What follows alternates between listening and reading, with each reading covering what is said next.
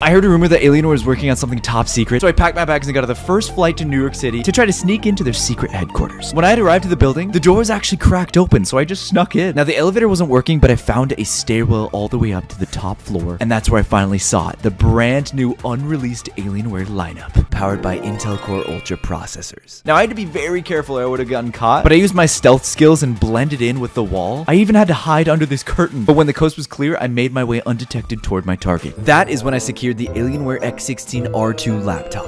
I was about to start planning my escape when I saw the new AW2725DF Gaming Monitor, and I had to check it out. Now, I snuck on over to the gaming setup, and, you know, I had to jump on a game of Fortnite. The graphics on this monitor were so clear, I was sniping people across the map left and right, and I even ended up getting a victory royale.